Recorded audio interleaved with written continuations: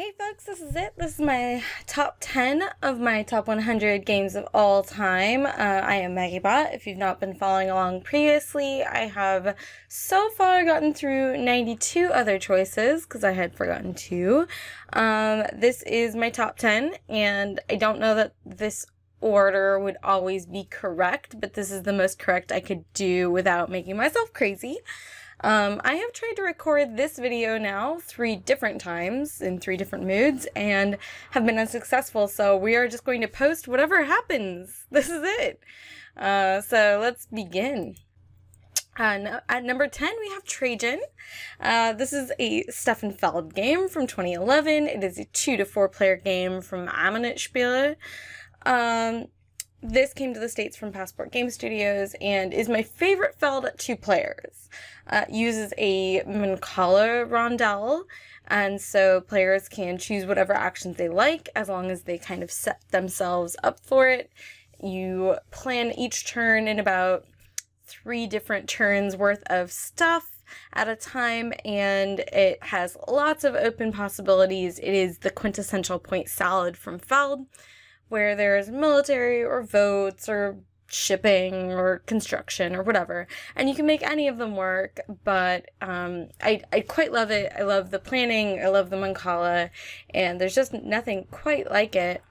It was one of my very, very first pickups after I'd gotten my job at Card Kingdom, and it set me on a path to loving Feld. This was my first Feld, and more than anything else I can suggest this as a first Feld because it does give a good idea of what he does well, and if you don't care for this game, you may not care for a lot of his games. At number 9 we have Power Grid. It's a 2004 game from Freedom and Frieza, published by Rio Grande out here in the States. It's a 2 to 6 player game. It is one of the very few Euros that goes up to 6 pretty comfortably, and if you don't care for this game, that's okay. A lot of people have called it mathy or dry, but I think it's one of the most dynamic games because it's all about getting in, getting your resources, getting stuff powered, but not coming out too far ahead at the beginning because turn order really, really matters. So you have to base your actions off what other people are doing. You can't really jump out ahead at all and still do well. Resource management is really important, and this is one of the very few games where I would suggest as many expansions as you can stomach. Each map is slightly different, each one is better at different player counts, there's always an interesting twist. Power Grid is a living, breathing organism, and I love, love, love playing it. Can't recommend this enough. I would say the 2 player is less likely than the 6, but I would play it at any player count, honestly. At number 8 is Arkwright. This is a 2014 title from Stefan Risthaus, published by Spielworks and then later brought to the States by Capstone Games. It plays 2 to 4 players, even though my favorite player count is 4, and it has kind of 3 modes. It has kind of a beginner, middle, and a more advanced mode with shipping and some other aspects added into it. So the 4 player full game is my, by far, hands down, my favorite. The reason it's not number 8 on my list, if it didn't include that, if it was just the Spinning Jenny version, it would not be so high. It's an interesting game no matter what, but without shipping and some other stuff, it just doesn't have as many options, it doesn't have as many paths to victory, and therefore would not be as interesting. I'm very, very interested in what Stefan has up his sleeve next. I know that his next game is coming out really soon, and I'm looking forward to playing it. Some other people have told me that this game doesn't appeal to them visually, but I found it to be really beautiful. I kind of like the monochromatic cover, I like the color choices and the art choices. It doesn't detract from the game, but still has a little bit of flavor all the way through it. Just one of my favorite games, obviously. At number 7, you have Kalis. Kalis is a 2005 game from William Attia, published by Istari. It has been brought to the States and published many, many times over. You can also see the deluxe version Japanese cover here on the slide. Kalis is one of the original quintessential worker placement games. It is also one of the more mean games in that genre, players work as a team to keep down the leader of whoever you think is winning the game at the time. And that seems really important to me. I really like that in a game where everyone has to kind of recognize who's jumped out in the lead, who the top runners are, and try and keep them back. Dealing with the provost in this game is one of my favorite mechanisms that you don't really see in any other games. William Attia has since only done the card game version of Kalis, and he did Spirium, and I really hope he's got some other games up his sleeves because I've so far loved every game he's done. At number 6, we have Nippon. Nippon was a 2015 title from What's Your Game? This was designed by Nuno and Paolo, and it is an action selection game. Players have a choice of meeple on a turn. You choose a meeple, and wherever you take that meeple from is what action you're going to take. The number of colors of meeple will tell you how much income you get for the following round, and it's mostly an area majority game. Bulk of your points come from dominating different areas of Japan.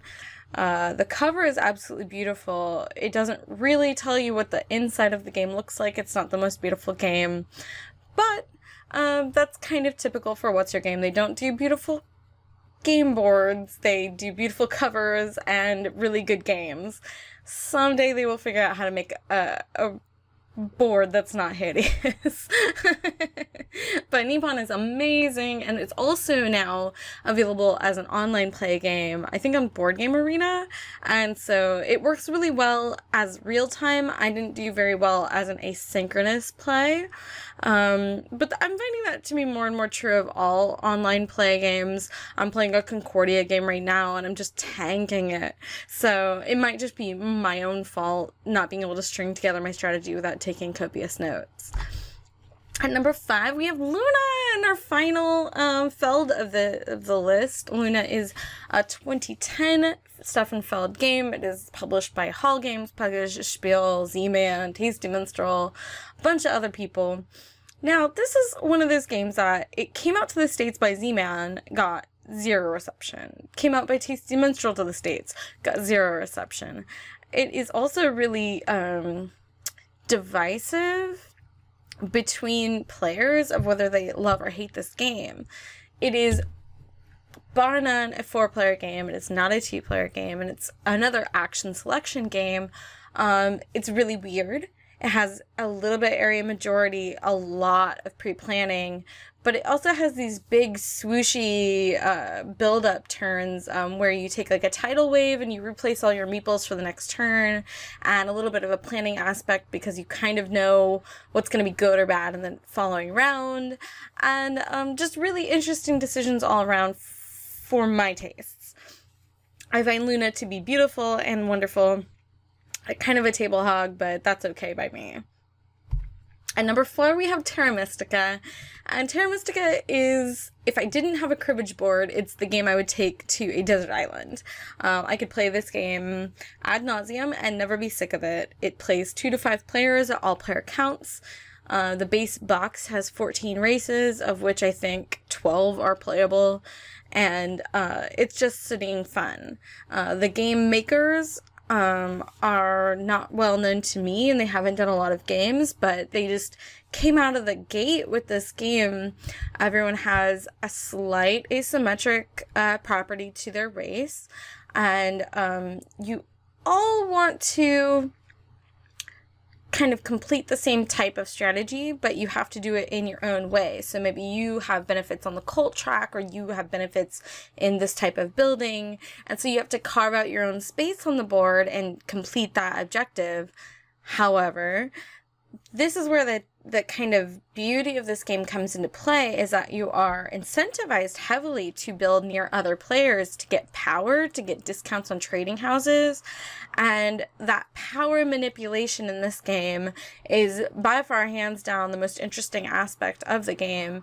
And the little Powerball mechanism I would love to see taken from this game and put into another game in another interesting way, because those are like my favorite decisions of when to use power and how to eject it, and when to use it on abilities and when to use it just on a little bit of extra gold, and how few power to get down into your bowls to make it most efficient. Just a fantastic game. The expansion, in my mind, is sort of necessary. It's one of the few expansions I'll say this about, mostly because it influenced the way that the passing order worked. In the base game, if you pass first, you are the first player. Now, this benefited the player to your left more than anyone else because they could stay in a round longer and still be second player in the subsequent round. In the expansion, passing order became the new turn order. The new boards were fine, the new races were not my favorite, and the new goals were really fun. So take that as you will. I could probably play the base game forever and be just fine, but it is one of the few expansions that I've played and really enjoy. At number 3, we have Magic the Gathering. I actually got a little paranoid. I had done a previous take of this video and Magic came up, and I was really worried I had told people that this wouldn't be in my top 100 because I know Magic is kind of another animal, right? Like, you have a game like Terra Mystica, I can purchase it at a store, I can play it 6 times, I can go teach it to people. Magic doesn't really work that way. If you play Magic, you play a type of Magic. I happen to play Legacy and EDH more than anything else, a little bit of Pauper, but I can play almost any Magic, but those are the ones I really enjoy. And someone who grinds standard matches or plays Modern is a very different experience to my experience with Magic the Gathering. Playing EDH for me is a relaxing multi-hour, multiplayer experience, whereas a lot of people see that as the antithesis of what they want from Magic. They want tight, quick decisions in a half hour to an hour match. I like Legacy because it seems to be the deepest strategy in my mind, of just the different choices you have and the power level of the cards are all little bananas. Similar to my love of innovation, if everything is broken, nothing is broken. And so Legacy is all of the cards from Magic the Gathering since its inception in '93, with a very slight restricted list of things that are just bananas called the Power 9 and a couple other cards. So Magic has been in my life now only 6 years or so, but it very quickly became one of my favorite strategy games. You can see on the slide my tattoo on my left arm, and it's kind of like a little cheat sheet, and it has kind of an inside joke for being my personal mantra, because if you have to repeat something, you might as well repeat something that's going to help you in a game. You also see one of the other aspects of Magic that I adore is that it has provided the world with 20 years of art that wouldn't have existed otherwise. There have been artists commissioned and employed by Magic the Gathering since 1993, and that means a lot to me because there's not a lot of other places where artists get paid real money to do real work. And my favorite artist from all of Magic the Gathering is named Chippy, and he's kind of a recluse, but he makes these otherworldly, lovely arts, and he makes my favorite swamp, so I put that up on the title as well. I could do a whole 20 minutes about Magic the Gathering, but I will continue on. Just know that, yes, the buy-in of Magic can be high depending on what you'd like to do with it, but the payoff is bigger than you think it will be. So that's my take on all of Magic. Number 2 is Kanban Automotive Revolution. It's a 2014 title from Vitalis Cerda and published by Stronghold Games. Kanban will very soon have a deluxe version coming out. This, for one reason or another, is just one of my favorite games. It's sort of worker placement, more action selection, which I guess is my preferred thing because I've had so many of them in my top 10. Players are racing to innovate and build cars and show off to their boss Sandra, who, Sandra is also, I believe, Vitel's wife's name. She's going to walk department to department, checking out your work and punishing those who are not doing their fair share. And this game, if you're just looking at it for the first time and you're just kind of staring at the board, it's overwhelming. There's a lot of colors, there's a lot of pieces, there's a lot of things. But the simple elegance of moving one worker back and forth over the board until the end of the game is so interesting and fun to me. The timing aspect of trying to make sure you're getting to the right departments and how you're getting there and what pieces you can take and what you can do to get in other people's way is so interesting to me. This game is a lot of fun. It can be shorter than people, I think, assume. It's about 90 minutes to 120 minutes once you know it pretty well. And the teach, after a while, you can get down to about 20 minutes. So for a heavy game, it is on the more simple side. And it just proves to me over and over to be so genius that I quite love it. It doesn't always have the best response from players that I teach it to, but those who love it a whole darn lot. And last but not least, number 1, it's still Dominant Species. Dominant Species is a 2010 title from Chad Jensen and GMT Games. It plays on the box, it says 2 to 6 players, but I really prefer it at 6. I like the full complement of players. If I don't have 6, 4 or 5 will do, but I would never play it below that. So what is it about Dominant Species that makes it my favorite game of all time? Well, in the best and worst way, it is a good proof of concept for people I like playing games with. It is asymmetric. Each player has slightly different player powers than everyone else, but everyone has the same goal, to dominate the most spaces by the end of the game.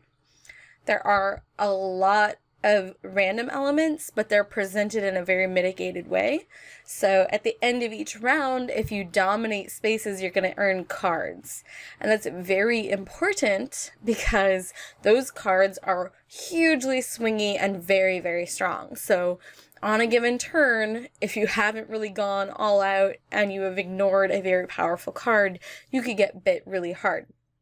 But as I mentioned, you have 6 players and only so many people are going to get cards around. So there's also kind of a diplomacy element that if someone goes after you pretty exclusively, they're not watching their back enough and someone else might come up and prey on them. So every player has to stay somewhat diplomatic and stay off the radar enough to gain strength and build species up and ultimately try to win. It's a very long game. Most games are around 4 to 5 hours. I've had them creep up into the 6 to 7 hour range. If you were playing to play as quickly as possible, you could play it in 2 to 3. I'm sure I'm going to get comments that I play that in 90 minutes. But I've not found that to be true in my groups, and I've not found that to be true in my favorite games of it. 4 to 5 hours seems to be the kind of sweet spot for 6 players.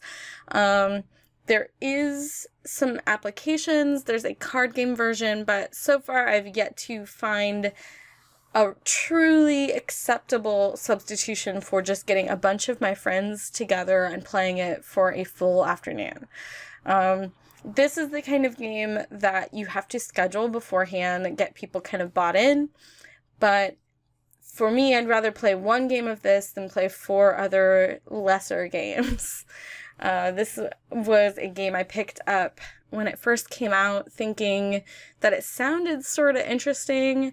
And as I learned more games, because it was very early on, I would play other games and I would be comparing them to this experience I'd had of playing Dominant Species, and nothing else was really holding up to that comparison. And eventually I just realized that maybe this was just my favorite game and I shouldn't hold everything up to such a high standard. Chad Jensen has made other games. He was responsible for Combat Commander, and he did a game called Urban Sprawl. But so far, this is the only one of his games that has really hooked me. But it is by far my favorite game. It is actually, if you can see, I don't know if you can see on here, but the color pattern of my tattoo is the original colors of the cubes in Dominant Species. I do love it just that much. I don't want to call out to everyone and play it with everyone, but I will play this with most of my friends. Give me a good Saturday or Sunday of Dominant Species, and I'm probably a pretty happy girl. Alright, I guess that's it. Thank you for watching my top 100 games of all time. If you are a supporter or a friend, or you have followed me here or on Twitter, or even supported me through Patreon, you are amazing and I love you. It's because of those types of support that I'm able to continue doing content, and as far as I know, people want me to continue to do that, so that's great. This has been quite a larger project than I thought, and this last video was the hardest one of all. Oh my god, because talking about your favorites and trying to make sure that they feel like they're in the right order is really important, and it was really hard. So I'm glad you guys followed me this far. If you are subscribed, thank you. If you are not, please consider subscribing now. I will have more content in the future. If not, then cool, that's alright too. But cheers to you all. Thank you so much for everything you do and everything that you help me with. I love you all, and I'll see you next time. Bye!